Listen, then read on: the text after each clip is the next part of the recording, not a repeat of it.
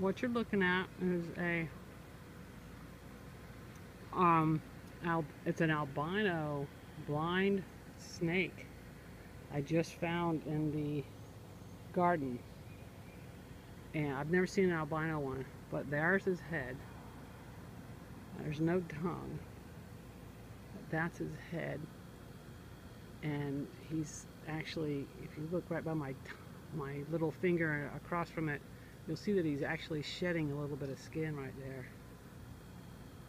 And he's kind of cool, man. He's totally blind. That's just the way they are. And he has, it's kind of hard to see, but if you look where that black spot is, that's kind of his shovel nose.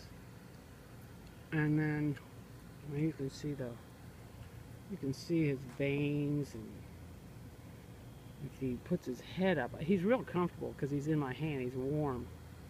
When I first got him, he was wiggling everywhere. I could get him to stop, but you see that's his veins. It's just amazing. That thing's a snake. Totally harmless. But there he is. I'm gonna let him go pretty soon. I can kind of let him go on my fingers. He might go.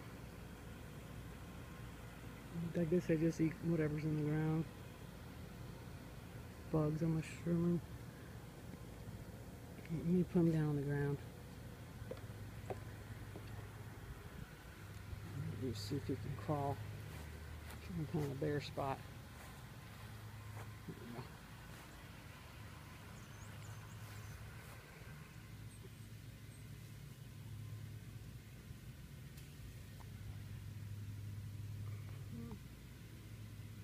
There he goes. He's starting to go down into the ground.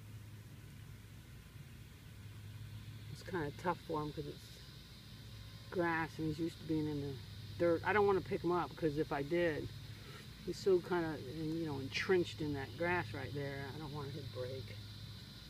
But I've never seen an albino one. They don't usually live. But he's big, and usually not this big. Anyways, Plant City, Florida.